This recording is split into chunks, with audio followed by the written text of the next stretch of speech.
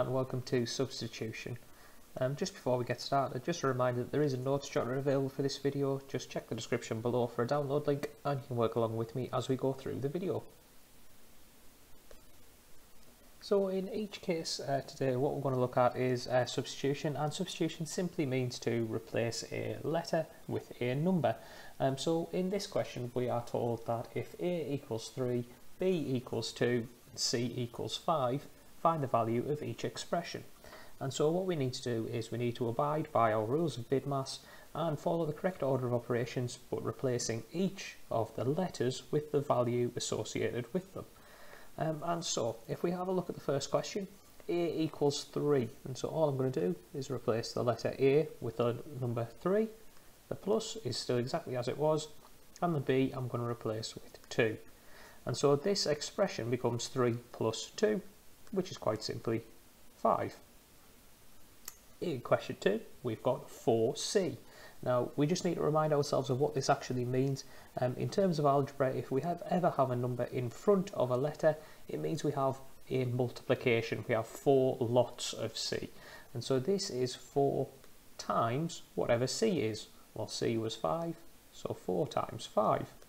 And so we have 20. Then in question 3 we have 2b take away c. Now we've got to remember about BIDMAS here, what order of operations come first. So in this case the 2b has to happen first because multiplication comes before subtraction. And so that is 2 times whatever b is, well b is 2, take away c, which is 5, keeping everything in the same position. So we have 2 times 2, which is 4, take away 5, well that is actually negative 1. And then in number 4, this time we actually have some brackets involved. So of course with BIDMAS they will have to come first. So the first thing that we need to think about here is completing the bracket first. B plus C, 2 plus 5. And so if we do the bracket, that is 2 plus 5, which is 7. And that says 3 brackets 7. The last thing here to note is what that actually means. If we have a number in front of a bracket, it means we need to multiply. So it's going to be 3 times 7, and so it's going to be 21. Question 5, we've now got indices because we have a squared, and so we just need to fill in all of the values from our original question. So that's going to be 3 squared take away 2, and we need to remember about BIDMAS again. So the indices must come first. 3 squared, so 3 squared is 9, take away 2, and 9 take away 2 is 7. Question 6, we've got a combination here of multiplication and indices. We need to remember here that this will mean 2 times c squared, which is 2 times 5 squared. And we have to remind ourselves that in BIDMAS the indices always come first. So we're going to have to do the 5 squared. So 2 times 5 squared, well that's 25. 2 times 25 is 50. In number 7 we're bringing together brackets and indices. So again we just want to replace each of the letters with the numbers associated with them, and brackets must come first. So this is, will come to 2 brackets, 5 take away 3 is 2, and then that's squared. And we have to make sure, again, BIDMAS tells us that the indices needs to be next. So 2 squared will be the next piece to complete. So that's 2 times 2 squared, which is 4. And 2 times 4 is 8. And finally, we've got quite a lot of different elements here. We have 3 times A, which is 3, plus, in the brackets, 2 plus 5. And then that is squared. And so based on BIDMAS, that's going to tell us we need to first of all complete the brackets. So 3 times 3 plus 2 plus 5 is 7 squared. And then BIDMAS tells us that the indices need to come next. So it's still 3 times 3 plus 49. And then we're told that multiplication, so 9 plus 49, and we can finish At that point, 9 plus 49 is 58. So in our next set of examples, we're just going to see what effect having negative values has on our working out. So in this case, A is 3, B is -2, and C is -1. Let's see what that does to our working out. So in A plus B, again, I'm just going to replace A with its value, which is 3. The plus remains as it was, and I'm going to replace B with its value, which in this case is -2. And so here we just need to be careful of what our rules are when adding with negative numbers. If I add a negative value, that is exactly the same as just subtracting. So 3 take away 2, which is 1. In number 2, we are asked for 4c, so a reminder that that means it's a multiplication, 4 times whatever c is, and c is -1. So 4 times -1, well, if I multiply a positive number by a negative, I get a negative, and 1 times 4 is 4. In part 3, we have 2b, which means we have 2 multiplied by -2, and then we're going to subtract whatever c is. Well, c is -1. And so, BidMaths tells us that we need to first have a look at 2 times -2. Well, that's going to be -4. But then the second piece to this tells me that I've got subtract a negative number. That means I'm going to add. And so I've got -4 plus 1. And if I answer that, -4 plus 1, I'll start at -4 and add 1 on, -3. In question 4, we have a squared take away b. Well, a is 3, so 3 squared. Take away, and b is -2. So first things first, we need to deal with our indices. 3 squared is 9, and then if I'm going to subtract a negative, that's a plus, so it's 9 plus 2, which will give me 11. 2c squared, remembering with BidMaths, that means we're doing 2 multiplied by c squared. Now in this case, c is a negative value, so I'm just going to pop that in a little bracket, -1 squared, and there is a very good reason for that. If you are ever multiplying with negative numbers, especially squaring negative numbers, we've got to be very careful, because this is -1 times by itself. -1 times by itself would be a negative times a negative. It would give us a positive, so 1 times 1 is 1. So I'm actually looking at 2 times 1, which is 2. If we go into question 6, we've got 3a, so that's going to be 3 times 3. Then we've got our brackets, b plus c. Well, that is -2 plus -1, and it is being squared. So the brackets are the first element that need to be completed. So we've got 3 times 3 plus, in this case, -2 plus -1. Well, that is -3, and that is being squared. Now again, the indices are going to be important here. -3 squared means -3 times -3, and so that is actually a positive 9. And we've got 3 times 3 plus positive 9.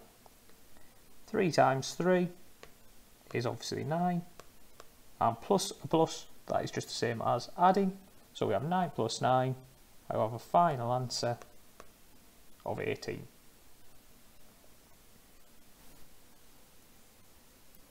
And so in our final set of examples, we have a equals -4, b equals -1, and c equals 0.5. But very importantly here, I'm asking you to use a calculator to find the value of each expression, because often you're going to see these on calculator questions, or you're going to need to substitute at some point in a calculator question, and so it's a very good idea to know how to do that nice and efficiently, nice and effectively. And so in this case, the biggest piece of advice I'm going to give you is that anywhere where you see a letter, I just want you to put a little bracket. And the brackets go around the letter so that no matter what the value is you've been given for each of those letters, you can just pop it straight inside of the bracket and you're guaranteed to get the correct answer when you put it in your calculator. And so here A is -4, so I'm just going to pop that inside of a bracket with a squared, and I'm going to add 2, and the B is -1, and the C, well, that is 0.5. And the reason I've done that is because if I grab a scientific calculator, I can type that in exactly. I can say brackets -4 squared plus 2 brackets -1 close bracket, take away brackets 0.5, and because I've typed it in exactly as it is in the equation, well, I get an answer straight out of 27/2. And let's just get that as a decimal, we can call that 13.5. With 5b squared take away a, again, if I just put brackets wherever there is a letter, I'm going to guarantee that my calculator will work correctly with any negative values. So in this case, 5 brackets b, which is -1, squared, take away 2 brackets -4, bring my calculator back in, add 5 brackets -1, close the bracket, squared, take away 2 brackets -4, close my bracket, and there we go, we've got our answer straight out, we've got 13. A squared plus 2a plus b, again, same thing, keep putting those brackets around the letters in the expression so that it can tell you exactly what you need to do on your calculator.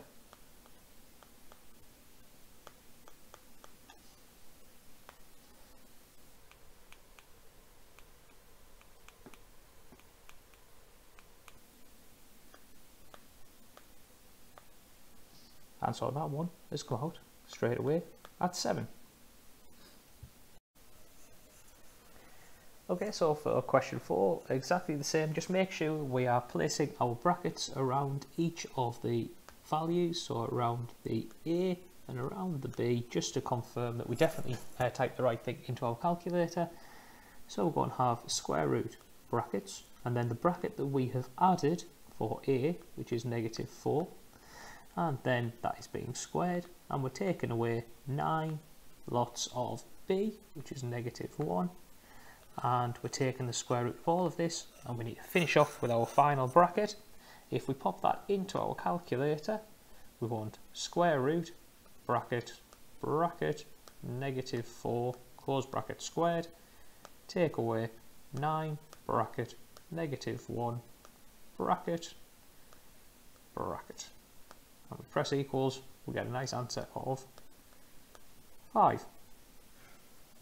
2b cubed, exactly the same. All I want to do is put a bracket around where the b is, so that's going to be 2 brackets -1 cubed. Type that into the calculator, let's see what we get. Well, we do 2 brackets -1 to the power of 3, press equals, we get -2. And the reason for that, -1 cubed, -1 times -1 times -1 is just -1. And finally, question 6, we've got 3 brackets A, which is -4, plus, and then again in our brackets we want a additional bracket for our value for B, an additional bracket for our value for C, and close that, and put our power of 2, and let's see what we get. We have 3 brackets -4, close the bracket, plus bracket -1, close your bracket, plus 0.5, close your bracket, close the big bracket, squared, and equals. And that comes out at -47/4, which is -11.75. And finally we come to our exam question. It was from the Edexcel paper in June 2018 and it was Foundation Paper 1. Now just a note there, with it being Paper 1, that means this is a non-calculator question, so we're just going to have to do this one ourselves. But all we need to do is we are trying to work out the value of p. P is 4x plus 3y, x is 5 and y is negative 2.